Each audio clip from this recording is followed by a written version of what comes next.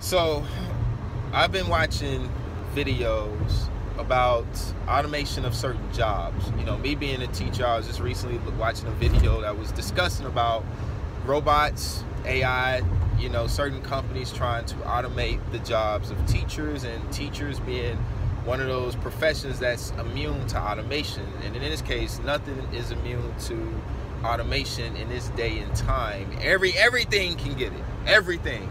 All these jobs, anything and everything can get it when it comes to replacement of humans and by technology. Anything to convince us that it will make our lives easier, whatever the case may be, it can replace us. Okay, we're buying into the narrative that, oh, technology makes our lives easier, when the true intent is that I honestly believe it's going to come down to a point, because when you actually think about it, it's like it's going to come to a point, if everything's automated and we don't, you know, if a technology can do all these things for us, then why do we really need humans? Why are we even needed? You know, we're going to come to a point to where, you know, this technology isn't taking care of us, but it truly is replacing us, and the decisions are going to have to be made. We either merge with it or just be eliminated. Those are the only two E's. Those are only two choice E's that you have. A merge or become eliminated. Michio Otaku in a 2010 video on the Sci-Fi Channel got everybody excited about merging with the machines, and this is very much so. Biblically, this is very mark of the beastish, Luciferian in nature. How is this Luciferian or a mark of the beastish in nature? What am I even talking about when I say that? If you think about in the book of Revelations, you know, you can't buy, sell, or trade unless you actually get the mark, and people will have to actually make that choice. You can't do anything.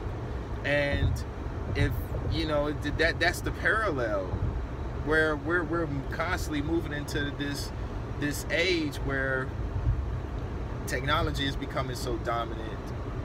The whole engineer mind is leading this way, that's the only choice that we're going to have. It's like, why do we even, it's the same thing. You can't buy, sell, or trade unless you have this mark, whatever the mark is. A lot of people have speculated, mainly popularized by the Left Behind series, which I wasn't really too fond of, especially after all the research that I've done now with, you know, beast technology or so-called beast technology, but really with genetic implants, the changes of genetics, you know, us actually possibly taking the DNA of Lucifer himself when he's here as the Antichrist, and all these other things. Like the mark of the beast now could be anything, and microchip technology is so passe, it's so old school, you know, so why would it even be that?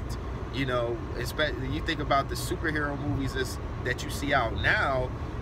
If taking on and infusing ourselves, merging with something, that should actually be more of the thing. We're going to merge with something. And right now, you think about something like, let's look at it on Sega Genesis, Mutant League Football. You had all those sorts of races, superhumans, alien, I mean the lizard people, the bones, the dead people, the ogres, all that, you know. But there wasn't not nary a single human. Why do I even use a Sega Genesis game to even elaborate on my point? The point is this, is that the humans just weren't in existence. You know, there was a species that was considered better, a race that was better, that's not limited by, you know, so-called flesh or whatnot, you know. And if Christ had not come back, then there would be no flesh left alive. And you have to think about that last point, no flesh left alive, merging with machines. Why are we even needed if we're replacing everything with us to make our lives easier? Well, sooner or later, well, why play sports when a machine or AI can do it better than us? Then why am I here? Why am I here? Am I here to just spectate and just watch a machine do something that I've been blessed to actually do this whole entire time? You know, it's crazy. It's crazy. But these are just some things I thought I'll speak about quickly. Yeah, it's crazy. Just, you have to watch technology, and I think some key things that you need to look out for is automation, artificial intelligence. Those are the key A words you need to look out for. Okay, automation, artificial intelligence. and you need to be very concerned. Well, at least let me not say concerned. I'm not trying to end this video in fear. You need to put your hope in Jesus Christ, okay? That's what I have my hope in. I've walked this walk for, it's 2019, since 2010, for about 9 years, and I've seen the Lord do some miraculous things on a small and large scale. A lot of people have to always wait until they're in some sort of like tragedy to look for God. I'm so grateful it did not take me to that point to understand that I was in need of a Savior, that I was flawed, I was sinning my butt off, okay, trying to get with every woman that I could under the sun, and it left me, you know, it left me in a very bad spot. That story is going to be coming soon. But I walked this walk, I've applied biblical things into my life, and I've seen things happen. Now, I'm not going to go into detail right now in this video because I want to keep it short. So, I'm speaking from experience. The Bible is real. The Lord is real.